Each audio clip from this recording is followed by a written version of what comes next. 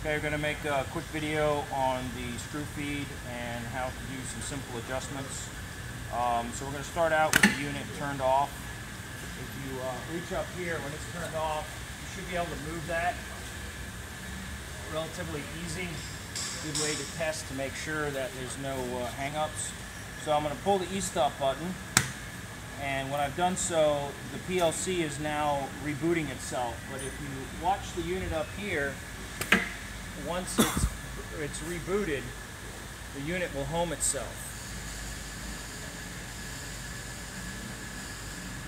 Okay, so the unit's homed itself, and then this green light, we missed it, but it flashed. And after it's done flashing, it turns on and stays on. If there's a fault, the red light will be on. You cycle power, make sure the unit is not stuck manually. If it's stuck, obviously clean out whatever's preventing it from moving, reboot it, and it should clear. So at this point, if we wanted, we could go into test mode. So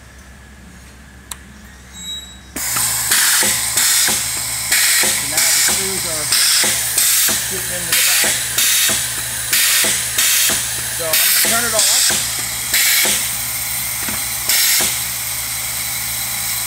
So the unit stopped, shut itself off. So again, I'm going to go over here. I'm going to hit power. Power's off. I can move this, no problem. But I want to demonstrate something. If you accidentally leave it in the manual on position, and then you repower it. So right now the PLC is rebooting. So if you look up here, it's not moving.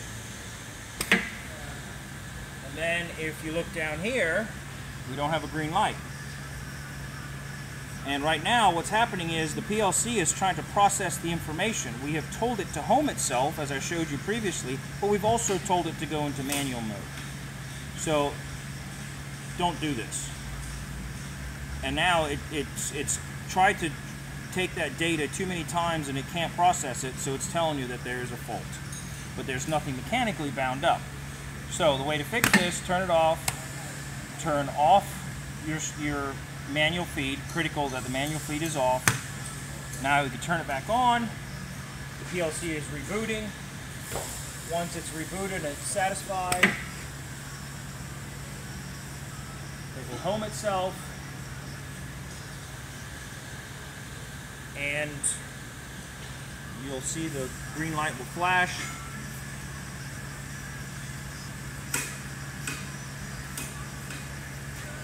Once it's satisfied, it'll stay on green. So that's a common problem. Just want to make sure you understand this has to be off when you reboot it. Okay, so now what we're going to do is we're going to show the unit if you were to have a jam in the block itself, or if one of your sensors had come out of adjustment, how to readjust them. Very simple. And also show you a part of the program how it resets itself. So I'm going to put this aside for now. I'm going to get rid of my screws here so that I can cycle it without having to worry about double feeding anywhere. I'm just going to clear a few of these out so I don't have any. Hey, Steve. Yeah. So, we're going to turn the air off once.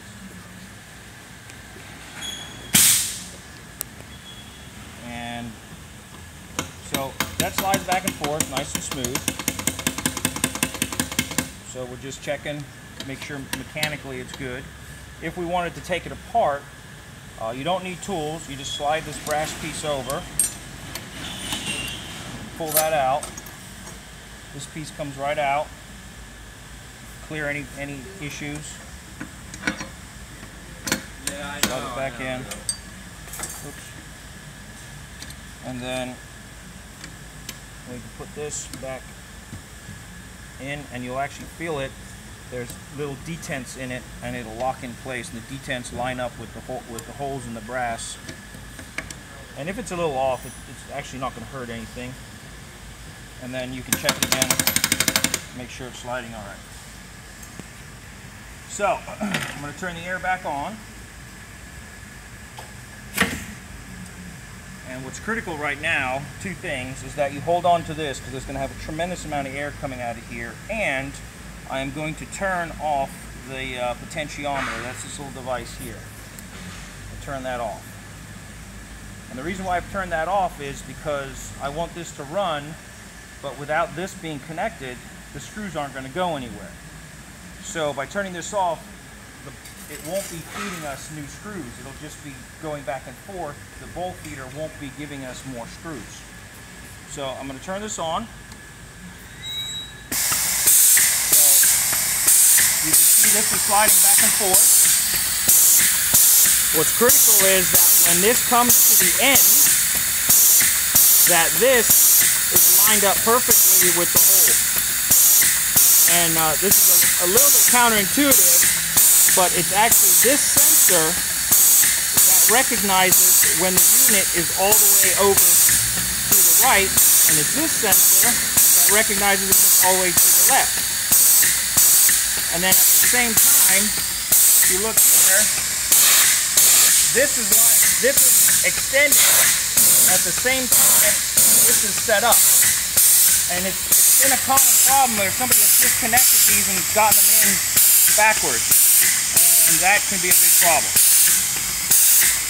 So this is working the way it's supposed to. So what I'm going to do is I'm going to deliberately take a screw here and I'm going to put it in the back. And you see it can't come over.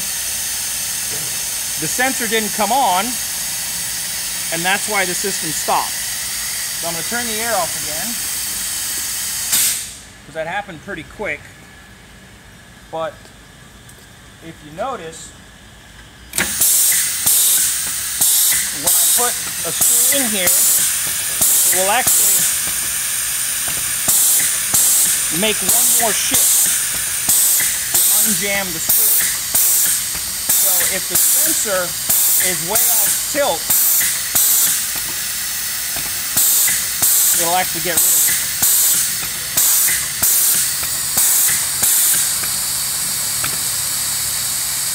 But with that said, if the sensor's too far over, it will actually grab another screw and potentially drop two in there. So the adjustment of these sensors is critical, that it only lights up when it's all the way at the very end. And again, to reiterate, this sensor is looking for this shift, this sensor is looking for this shift. So they're opposite. I'm going to turn it off. I'll put it back on here real quick. While I'm doing that, up here, the way this blower works, the blower that is horizontal is to blow any screws that are standing up. The one that is vertical, if the screw were to get stuck in there like that, and the head were to get sandwiched between two other screws, the head is too low for the horizontal screw, blower to blow it out. So what happens is the vertical blower will tip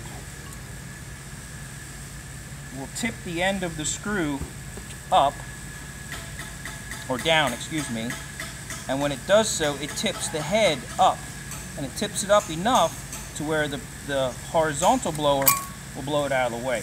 So these are critical that they're adjusted correctly. And there is a flow control right here where you can adjust how hard or how much volume of air you're using. You're not controlling the pressure, you're just controlling the volume. But the more volume, the more momentum, and the harder you can blow the screw out of there. But too much air is no good, because what will happen is it'll disrupt the screws that are laying in the queue here, and that too is no good. And while we're talking about the queue, if you've needed to empty out the screws like I did for this to demonstrate the sensors, if you turn the potentiometer back on, so the light's on, you have individual buttons here that you can bypass the system, and you can have the system run on its own without the blowers going. And this is obviously something important if you've just run out of screws and you're putting in a new kind of screw and you want to get them queued up again correctly. You can press that until you get them up there. Now, a lot of times in production, guys will turn the potentiometer, which is this little dial here. They turn it up really high. So I'm going to scoop these out of the way. And I'll turn this up. And the assumption is the faster it's feeding, the more screws you're going to have, and this, that, and the other. That's incorrect. You don't want the potentiometer running that fast. Ideally, you want the potentiometer to keep up with the demand of screws that you need, but no more than that. Any more than that, all they're going to do is bunch up on each other and hang up. So you want it, the ideal situation is that it's feeding just enough to keep up with your demand. Now, unfortunately, as the weight of the bowl changes, so if you put in 2 boxes of screws, it's pretty heavy, the potentiometer may be set to, for an example, 7. As you start using or consuming your screws, it's going to get lighter and lighter. So 7 is actually going to be too fast. So either add more screws or slow down the potentiometer to 6 or 6.5 or 5.5. You want to keep it to where it's feeding just enough to keep up with your demand. Any more than that, they're going to bunch up and get jammed frequently.